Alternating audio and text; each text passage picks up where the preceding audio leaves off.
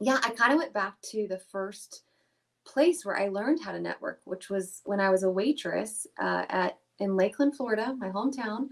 I was a waitress at Bonefish Grill and Carrabba's, and back then, networking was used for a means to an end, right? Like I had an hour to Hmm. get people in and out of my table. I need to make money and a really good tip, and they're only going to give me a good tip if they like me.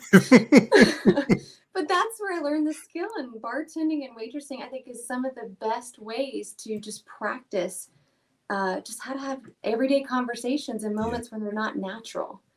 So, Well, yeah.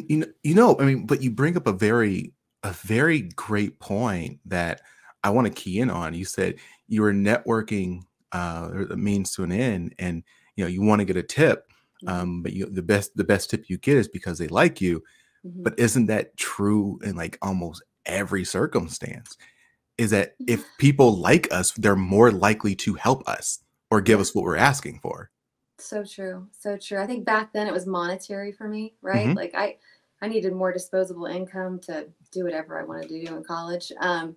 But now it's interesting. Like the networking, we'll say what I'm capitalizing on or monetizing through my relationships and my network is like gaining perspective, like getting a deeper sense of what Mm, drives people every single day. And through yeah. that, I start to maybe have a little self reflection and hone in on why I act a certain way or Yeah. respond a certain way or my behaviors. And so now networking is different. It's well, I have selfish reasons, which I can definitely get into, but it shifted from like a monetary value to Mhm. like a purpose filled value that I wanted to make be the driving force of me every single day.